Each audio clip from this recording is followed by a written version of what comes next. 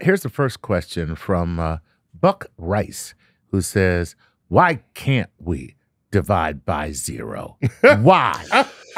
I love that. That's a great question. I've carried that with me my whole life. Right. Because the answer is, well, it's undefined. And so my response is, well then define it. Define Right. Get off your duff and define it. Yeah, exactly. Define it. And you know who does? The mathematicians, actually. There are parts of math, one in particular called projective geometry, where one of the objects in there is essentially what we want to get at by the idea of 1 divided by 0. And the thought is, if you have a number line and you walk infinitely far either to the left or to the right, there's this unified point that you're approaching called the point at infinity. And you can do useful math by defining that. And that's kind of what you're getting at when you have this notion of 1 divided by 0. But if you're not doing that and you want to say, like, why isn't it defined? I mean, it depends on what you're doing with division, right? If what you want to say with division is like, I have 1 cupcake and I'm dividing it among 3 people, how many does each of them get? And you're like, a third of a cupcake. If I have 1 cupcake and I'm dividing among 0 people, it's an incoherent question. Like, the cupcake's got to go somewhere. The fact that question is incoherent is maybe what we mean by saying that it's undefined. See, but that's my point. In practical terms, I have 1 cupcake and I want to divide it between 0 people. We got to go back to the beginning of the statement. I have 1 cupcake. Okay? That's the answer. And that's the answer. The answer, Chuck eats the cupcake. The answer is I eat the cupcake. Now it's defined. Now it's defined. All right. This is Kira. Actually, I'm going to combine 2 questions in one because Kira and Gavin Bamber actually are similar, but I'm going to read both their questions successively so you can answer them.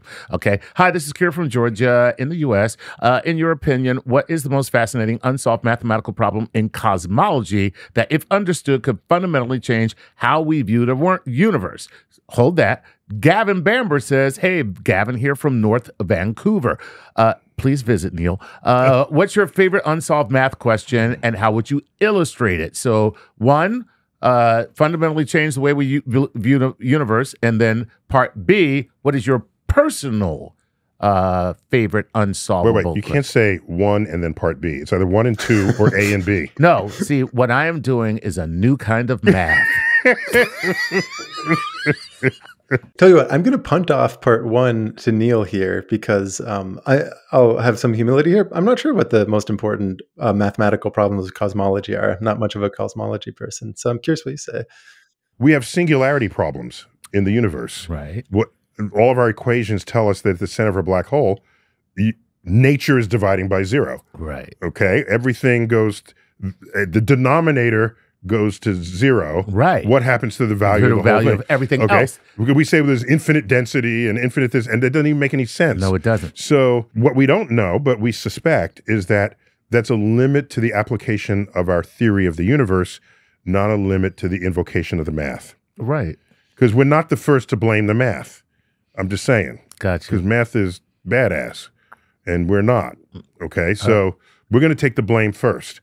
But it is true that certain discoveries in math have led the discoveries in astrophysics. Mm-hmm. We had no need for non-Euclidean geometry until we did.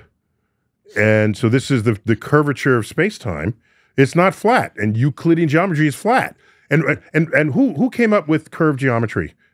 So Riemann is the big one there. So Riemann, and when was that? Like 1800 sometime? Yeah, it was in the 1800s, like maybe 50s, let's say. Okay. All right. So 19th century, we have the tools to think about curved geometry. Right. That was immediately uptook by the cosmologists to think about what could be the geometry of the universe. Right. And you needed a way to talk about. So that's all I got here. But it's the math leading us, not us finding a math problem that's not solved. Well, I mean, you bring up Riemann talking about non-Riemannian geometry, but he's also the source of how I was going to answer the part B of that question for one of my favorite unsolved problems. There's part 1 and then part B. Yes, part 1 and part B. So Riemann, he did a lot of geometry stuff. He also was one of the fathers for complex analysis, basically using complex numbers to solve other problems within math. And he had one paper on number theory. So I described prime numbers earlier, like this twin prime conjecture. He has this one paper that he puts out, I think it's 1857, about prime numbers. Otherwise, he doesn't do any number theory. And it completely changed the whole field because he basically said, hey, here's this continuous function. It doesn't feel like it's about primes that are all discrete. It's very like continuous. It's got complex numbers. That makes it very different. And if you understand this function, you completely understand the primes. These days, we call it the Riemann zeta function because he used the Greek letter zeta.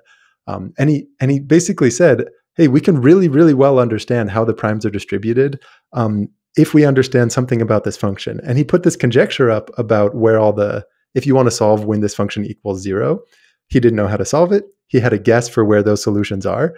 And this is called the Riemann hypothesis. He was hypothesizing it. It's one of those $1 million problems. And it's a very, very beautiful question because it's kind of asking like if the prime numbers form a chord in a certain sense because it studies them based on frequency information. And nobody knows how to answer it. But the more you dig into this question, it paints a really, really beautiful picture. Is that your favorite unsolved problem? I think it's my favorite. Yeah. Ooh. I think Wow. Yeah. Okay. It sounded like it was too. You make it sound very elegant as a. And he sounded a little bit excited as he was talking about I it. love it. Yeah. Okay.